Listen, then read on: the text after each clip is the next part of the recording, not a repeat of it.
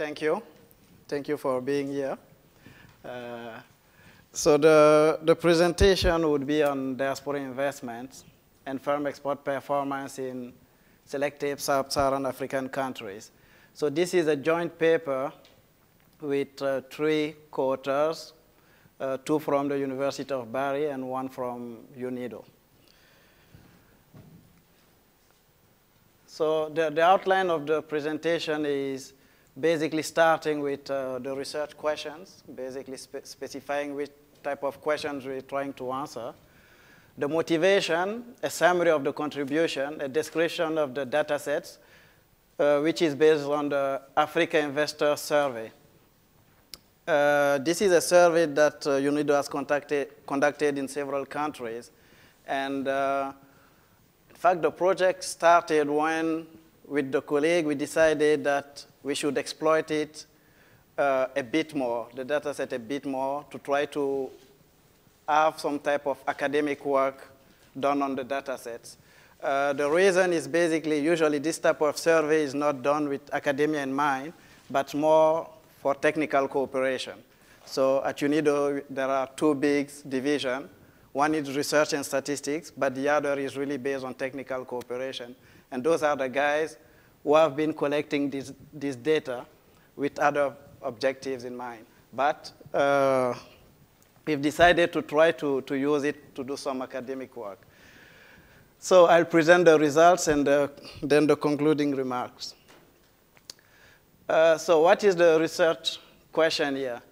Basically, what we're trying to look at is to see whether diaspora firms are more likely to export than domestic firms. So this is not a panel data set, so it's basically cross-section with all the implications. And the related question is whether, which are the firm-level characteristics that can explain this difference. Just to give a summary of the results, yes, we find that diaspora firms are more likely to export than domestic ones. And of course, we find that they are less likely to export than foreign firms. So what you have, in fact, is if you divide the ownership of the firm between domestic, for diaspora and foreign, you have a middle ground type of entrepreneurs that can also come into the picture if a country wants to increase its export. So I'll come back to that later. So what is the motivation for this paper? Let me start by a definition of diaspora for those who are not aware of it. I remember a colleague asking me what was a diaspora, and I was really surprised because for me it was straightforward. I know what a diaspora is, and I've grown up into this type of environment with, just to say I'm from Burkina Faso, and many of us usually go into the neighboring countries or even outside. So we know what diaspora means. But so just to make things clear, diasporas can be defined as groups of migrants' origin residing and acting in host countries, but maintaining strong sentimental and material links with their countries of origin, their homelands. To make it specific, right now I'm living in Austria. I'm from Burkina Faso. So basically, I'm from the diaspora. So you have a group of people simply living outside, but they still have strong ties with their country of origin. So the number of African people residing abroad has been growing rapidly recently. And conservative estimates put it at around 30 million in 2010. And a feature of that is most of this African diaspora is located on the continent. So they are not really going in Europe or in America. They are staying on the continent. The second aspect is they are contributing to their economies mainly through remittances. And this has been estimated to 40 billion in 2010. So 4 times what it was in the 90s. So it's a significant source of income for the continent. So this highlights the fact that the diaspora is growing in number. The second motivation for this paper can be that the diaspora is attracting attention, first from the governments, because you have many countries like Ethiopia, Ghana, Nigeria, or Uganda, who have set up some government agencies or going through embassies to try to tap into the potential of the diaspora. So in investing, in assisting local communities, or even sometimes in providing policy advice to the government. And this might be new maybe for African countries, but I remember reading about Malaysia, for example, who has a program. I think they are trying to move from the middle income category to the high income category. And one of the things they have put into place, a policy measure, is to attract the diaspora back into the country. So, and they think this might be an important addition to their desire to achieve the high income level in the coming years. The second thing is that the diaspora is also attracting attention from international organizations. So you have, for example, the African Diaspora Program from the World Bank was launched in 2007.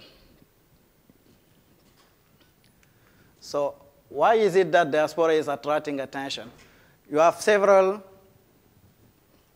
hypotheses regarding the pro-development effects of the diaspora. The first one, which is the one that is most often mentioned, is that they contribute to financial flows, to remittances to their home countries. So this is the aspect that is highlighted the most. Okay, I'm not talking about the brain drain, which is the negative side. Here I'm just focusing on the pro-development effects. But you also know that there are issues with diaspora because migration can cause some brain drain for some countries. Here I'm looking at the positive effects, as I said. The second one is that the diaspora people can increase bilateral trade and investment flows between us and origin countries. And basically, they act as facilitators because, for example, you are in a given country, you want to invest in another one, let's say Ghana. If there is a Ghanaian that can go with you, you might have less issues with information asymmetries. So this might be one aspect.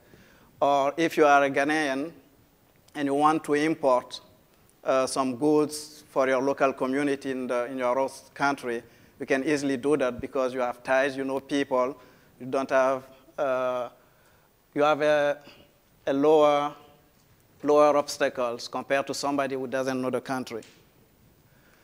The third aspect is that the diaspora may ease domestic firms' access to technology and skills.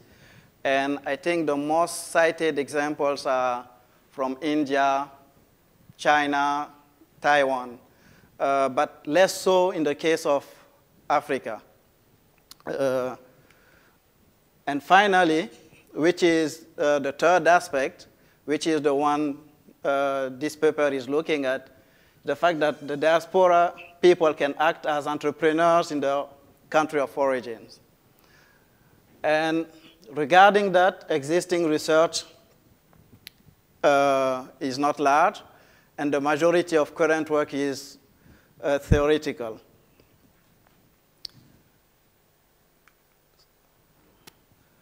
So what is the contribution of this paper? First, to summarize again, we're looking at the fact, we're trying to see whether diaspora firms differ from domestic and foreign firms in terms of export performance, and try to shed some light on explanatory factors. The contributions, there are two contributions. The first one is simply that it looks at the impact of diaspora people as entrepreneurs in Sub-Saharan Africa. So which is, I think one of the interests of the data set was that it was focused on Sub-Saharan African countries. I'll give the list in a short while. The second one is that it looks at the diaspora issue using firm-level data, which is also a distinctive aspect compared to the existing papers. So as I said, the data is based on the UNU-WIDER Africa Investor Survey, 2010 from 19 Sub-Saharan African countries. You have the list here in West Africa and also Eastern Central Africa. I know that those colleagues are now working on collecting additional data in the same countries. And one of the aspects we insisted on was for them to establish a link with the previous survey so we have a panel structure in the data set. So I hope that will work out. I know that they have been working, for example, in Niger, in Uganda, and also additional countries like Congo-Brazzaville.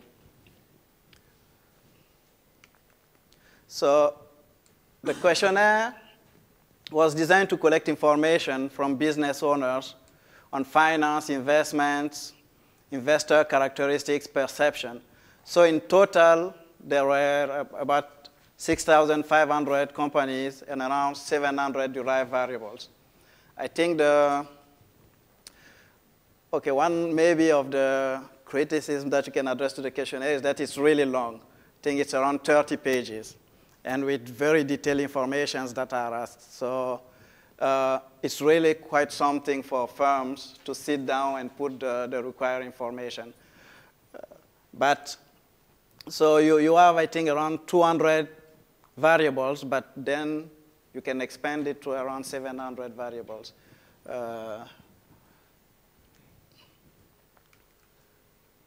So the question, do diaspora firms perform better than domestic ones in terms of export propensity and intensity? So the intensity is basically the export to sales ratio, and propensity is the likelihood to export. How do we look at that? The first thing we did was to test it not parametrically, using the same approach as Delgado et al. In 2002. So the basic idea is using stochastic dominance. So if you consider F as the export intensity distribution of diaspora firms, J as the one of domestic firm. So you can talk about stochastic dominance of F relative to J if F minus J is inferior to 0 for all Z in R with strict inequality for some.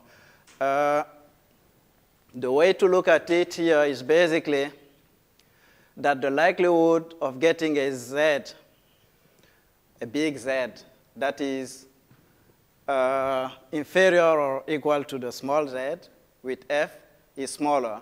So if you think of this Z as a price, the likelihood of, let's say, $100, the likelihood of getting $100, something that is less than $100 is smaller with F than with J. So you have greater chance of getting a greater price with F than with J. And the way to test that is basically through two tests.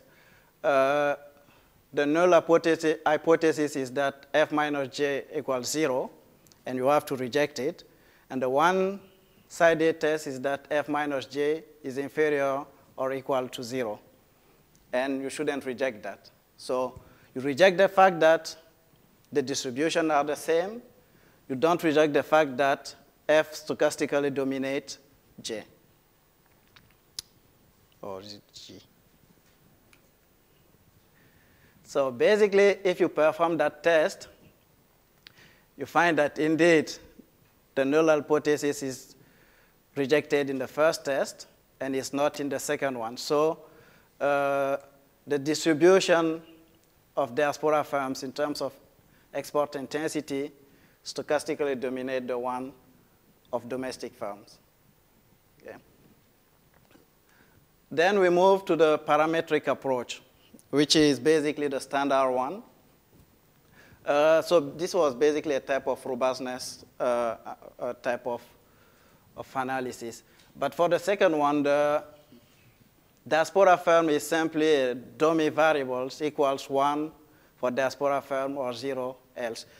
Just to be precise, in the questionnaire, in fact, there was a question asking the respondents whether the investment was coming from a diaspora member.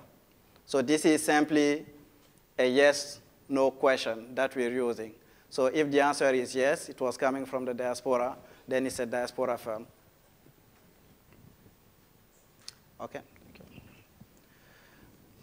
Then you also have a dummy variable for the foreign firm. You have a set of control variables. We also control for country and industry-specific variables. So the industry-specific variables are basically the ISIC two-digit classification, giving in which industry the firm is operating. So looking at the export status, the probate model, you find that the coefficient of the diaspora firm is basically positive. So positive and significantly. So here the control group is the domestic firm. And you also find that,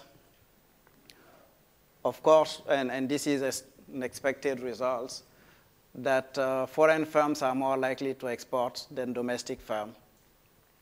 So you also have the significance of productivity, the negative impact of those firms that are using domestic input, which might be interpreted as meaning that if you source your inputs locally, you might have access to lower quality or lower variety for your inputs. The other variable here, which is significant, is female employment. So I remember that we are discussing, and it's also in the paper. One argument is that female employees are more reliable, more flexible. But the other thing might be that they are simply cheaper and maybe lack with lower protection compared to their male counterparts. So basically, the firms are simply taking advantage of them, trying to lower their production costs. But we don't have anything to discriminate between those two ways of looking at these results. So looking at export intensity, again, as the share of exports to total sales, you see, again, the impact of being a firm from the diaspora and also the impact of being a multinational. Let me speed up. So why diaspora firms have a better export performance? Yeah, I'm simply looking at two variables. One is the labor productivity. Again, using the Kolmogorov-Smirnov test, we reject the null hypothesis. We don't reject the second one. So there's a difference between diaspora firms and domestic firms in terms of productivity. And the information advantage. Basically, when you look at diaspora members that declare that they are familiar with international trade agreement or regional trade agreement, is usually higher than those for the domestic firms. So the diaspora members might be in a better position to take advantage of those international or regional agreements. To conclude, so again, our results suggest that diaspora firms have a higher probability of exporting and a higher share of exports in total sales than domestic firms. This is basically a summary of what I have been presenting. The presence of diaspora investors and entrepreneurs in the countries of origin economy can therefore contribute positively to the export performance of the country. And basically, what we're trying to do here is simply to give some support to the choice of several African countries or international organizations to devote growing attention on how to tap into the potential of the diaspora. So really, one of the objectives we're trying to have with this paper is to have some policy contribution regarding how the government can take advantage of the diaspora in the process of development. So thank you.